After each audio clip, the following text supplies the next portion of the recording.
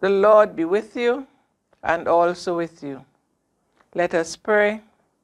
Almighty and everlasting God, you hate nothing you have made, and forgive the sins of all who are penitent.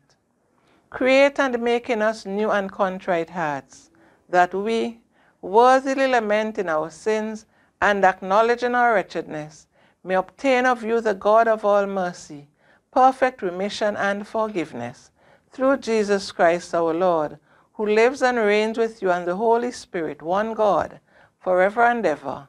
Amen. But God, being rich in mercy, because of his great love with which he loved us, even when we were dead in trespasses, made us alive together with Christ. By grace you have been saved. Words taken from Ephesians chapter 2, verse 4 and 5.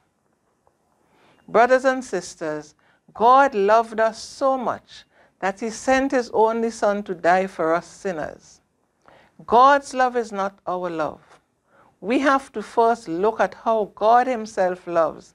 Then and only then can we work out what that means for our own love. God is merciful. We do not deserve his mercy, but because of his love for us, he shows mercy, compassion, and pity to us. He has forgiven us. In him we have redemption through his blood, the forgiveness of sins in accordance with the riches of God's grace. This is the basis of God's love, his mercy. St. Paul describes God's love as his great love with which he loved us. God showed his love by action.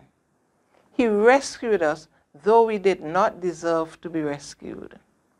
He actually loved us by doing something for us.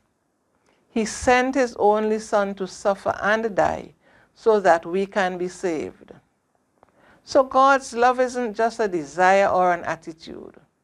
God's love is something that God does. God's love is unconditional love, not a love depending on who we are or what we do.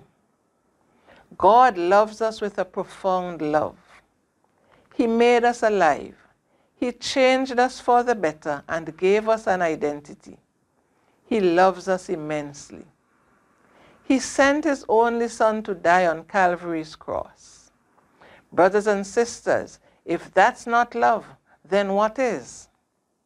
This is what God's love means. It's a love that comes from God himself rather than from us. It's about the God who is rich in mercy, not treating us as we deserve. God's love is a transforming love, making us alive. It's a love that is shown most of all in his Son, Jesus Christ, and it's not something that we have done for ourselves. It's a free gift of God who rescues us. Remember, God loves us, so let us live lives characterized by his kind of love. Lives of mercy, lives of gratitude, imitating God as his dearly beloved children. And what better time to show our love for each other than in this season of Lent? Beloved, let us love. Love is of God. In God alone hath love its true abode. Beloved, let us love, for only thus shall we behold that God who loveth us. Amen.